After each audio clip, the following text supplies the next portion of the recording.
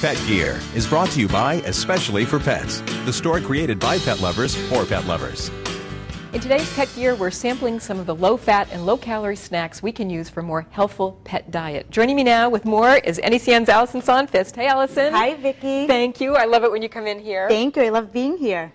Now, before we talk, Tally's here to show that they're all edible. But one of the things that we need to bear in mind as we talk about these low-fat or low-calorie snacks is that we still need to watch the amount that we're eating. We can't eat the whole bag. Yes. So you brought some interesting things in today, Yes. my friend Allison. Yes. I mean, there's Mother Nature, which is a carrot cake recipe. These are great because they're meat-free and they're low-calorie, and dogs love them. They taste really, really good. So, I don't know, maybe we can try them out. You want to try these? Sure. All right, Tally, you're lucky. And right next to them, we have two sweet potato items. Sweet Yes. potatoes? Dogs love the taste of sweet potatoes, and they're extremely healthy for them. These High come in fiber. These come in two forms. One are more sticks, and one are similar to the look of rawhide, but of course much, much healthier. And the great thing about these as well is they won't stain the carpet. Fabulous. Smell good, too. They smell like sweet potatoes.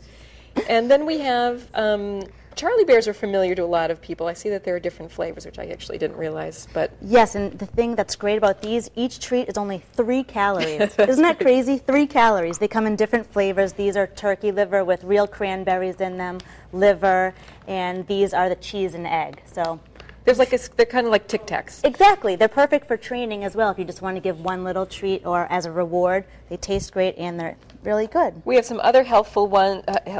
I think these are the veggie and garlic ones from A Dog's Life, so those are low calorie as well. These well bars are really nice. All dogs seem to love these. They're made with yogurt, bananas, apples. They almost look good enough for a person to eat. They smell.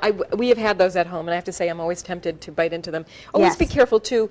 Garlic and onions are not great for dogs, so even treats with those treats that have garlic in them presumably are just trace amounts, and they would be safe for consumption. But it's something to be careful of. We shouldn't forget human food. Carrots, blueberries, they're great for pets as well. So if you're snacking on a few, hand some down to the dogs. Tally loves carrots. Good girl. Oh, we should also show we have a new addition to our show. This is Linda and R.D. Saul's dog, Casey. Casey. She's excited to try out some of the low-fat treats as well. Yeah, she's very excited ready? to do it. We're going to get to see her grow up, Allison. Are. You're joining our little force of studio. So Look exciting. Notice what Tally is sneaking around. Come here. You're not allowed to free feed.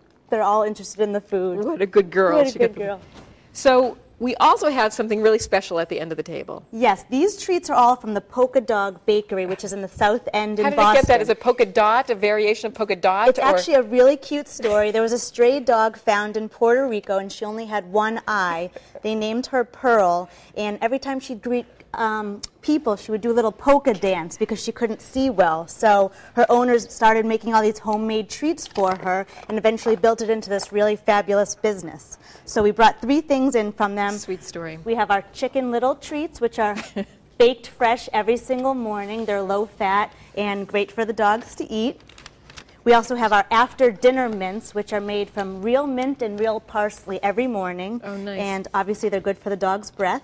You're doing it in the wrong order. You're giving her the mint and then the fish. I know, we should. These are actually made from real fish cod, and they don't smell so great, but dogs do love them. Similar to rawhide, but once again, much, much healthier and easier to digest. Fabulous. Oh, look at these. Is this the fish? Yes. I don't even want to touch it, to tell you the truth. But look how neat these are. They're chicken littles. Yeah, I'll touch a mint afterward. Yes. These are very popular here. You know something? The best segments we do in the studio for Studio Dogs is the snack segment. Oh, yeah.